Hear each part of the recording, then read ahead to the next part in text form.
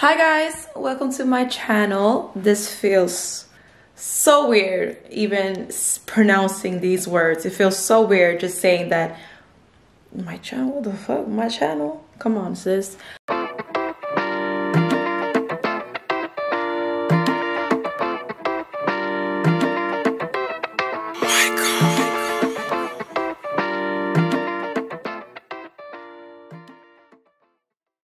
So I'm a rookie at this, but bear with me.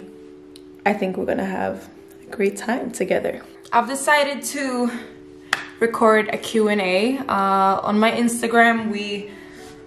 A long time ago, honestly, like I told you guys, I asked you guys if you were interested in me starting a YouTube channel because some of you have requested me to do that. So, and I think like, it feels awkward just saying, but I think because I'm kind of like used to cameras, I like to take pictures myself. And so, you know, I thought, why not? Like, I think I would be pretty good at like vlogs and stuff, and I like to edit. But however, my first video, we guys came to the conclusion that it's gonna be a Q&A, so you can get to know me better. And like when I've done that, like question things on Instagram, you always have a bunch of questions, and like I don't answer all of them because, you know, my story is gonna be way too long and people are not gonna be bothered to even look at all of them. So I just thought, let's make a Q&A for you guys, and so we can get to know each other better. I am snacking on something, so if you hear like in the background, it's me eating chips. And bear with me guys, like I'm actually nervous.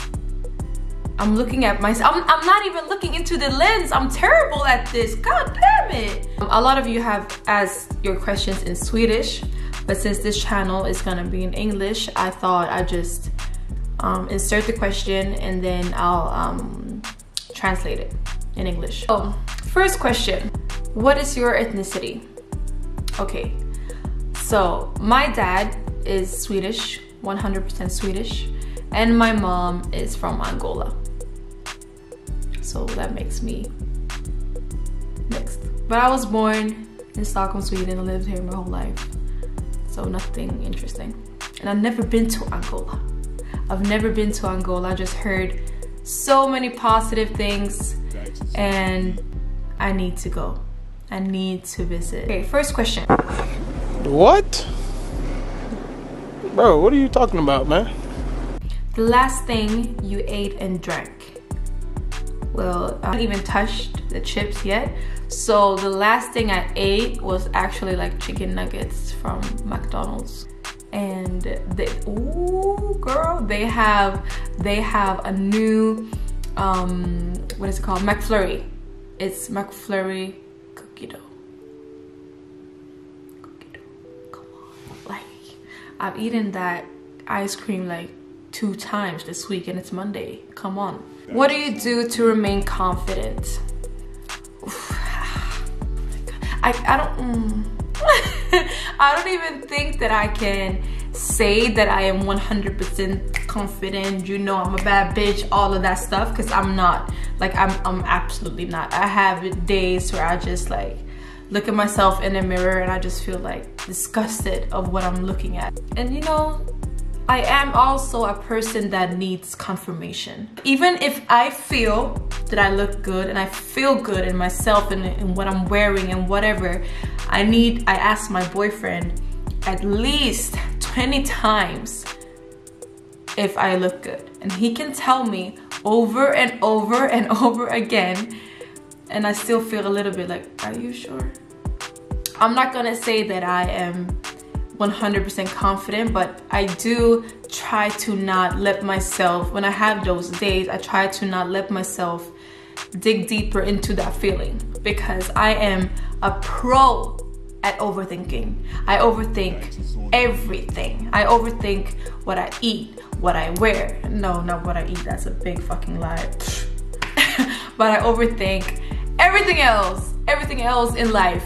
Everything that doesn't need to be overthought of? No, I don't know. When we're sad, we do things that make us even more sad. I even have a Spotify playlist that's called Make Yourself Feel Worse. Like, why? Why do we do that to ourselves? Even though I am confident in my body and I like what I see, we always have something we'd like to change. I've gained a lot of weight lately, and it's something that is really heavy on me. I don't fit into some of the clothes that I used to fit into and stuff, so that is something that can be hard at times, like, because I break down totally when I have an idea of an outfit. For example, I have an idea, like I want to put this together, I want to look like this, I want to wear this. I try to put it on because I know I got it in my closet, because I wore that outfit, let's say 1 year ago. I put that on and I cannot even, you know, let's say it's a dress, I cannot even pull it down anymore because my hips are too big. Things like that can make me feel like, ugh. I think I've had so much experience with that the last like 2 years, so I don't let myself sink into that dark place anymore. I just say, oh bitch, hips too big. Not hips too big, hips big, you look good, thick thighs save lives, you know? I think like that instead. Like, you have to switch your mindset basically.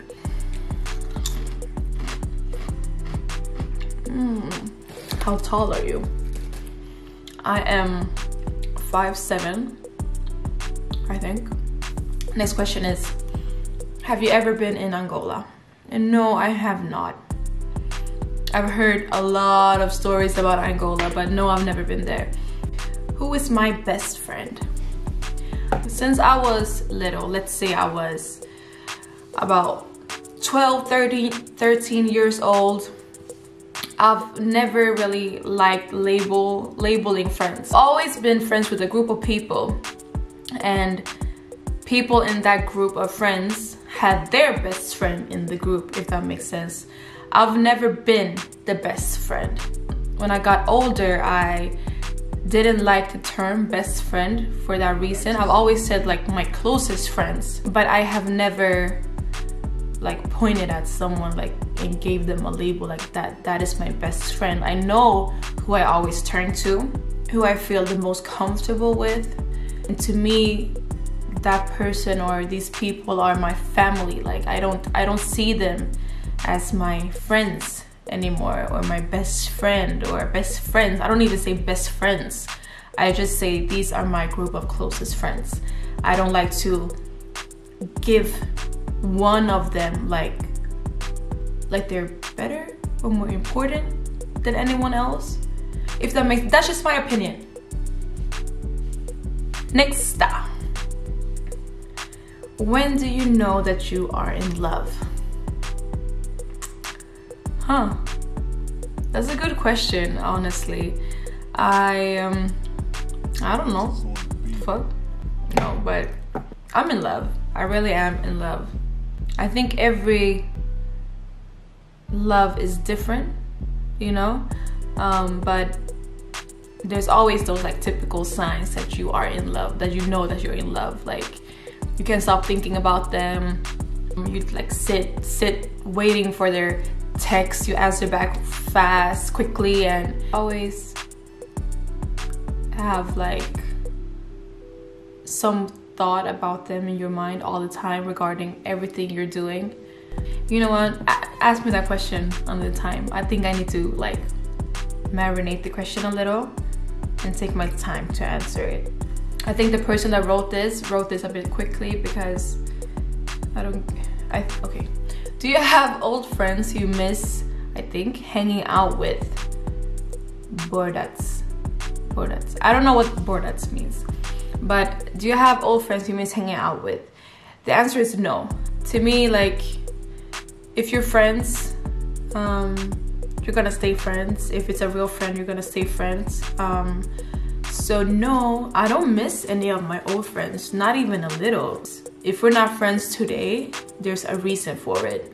Honestly, I can count all of my friends in one hand, I believe. Maybe one hand and one finger on the other hand. I don't know, something like that. But those people that I have around me today are people that I actually care about and people that I want in my life for years and years and years ahead. So no, not at all. No, nope. Who is the funniest person you know? I know that the person that asked me this question want me to say that she is my funniest friend. And then I have another friend that wrote me, not even asking me, but just said, I am your funniest friend, right? So now I feel like I don't think any of you are my funniest friend. But because honestly, I think I'm the funniest friend.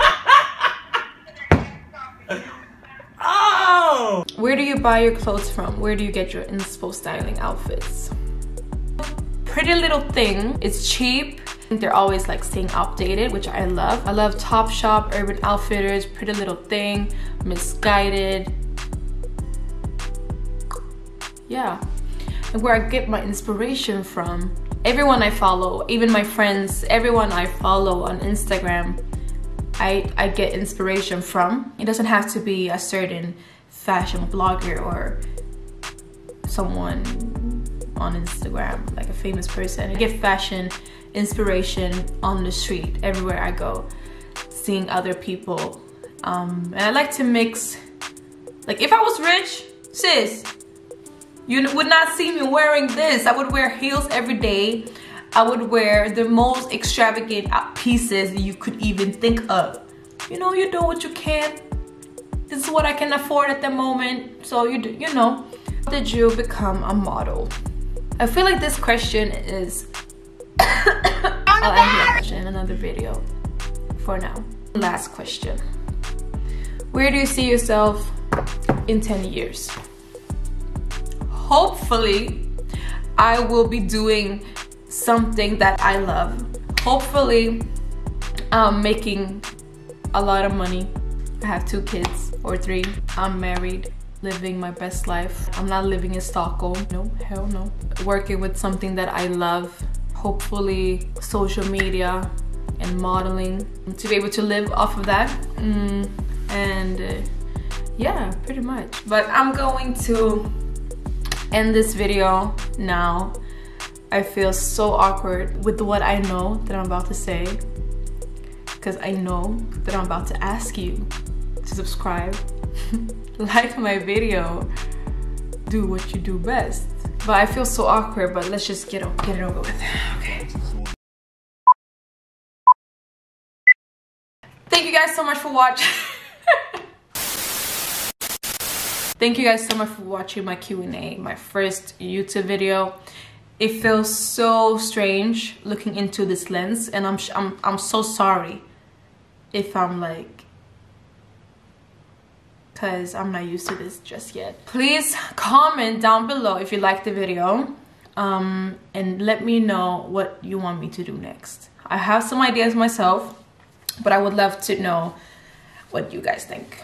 So thank you guys so much for watching.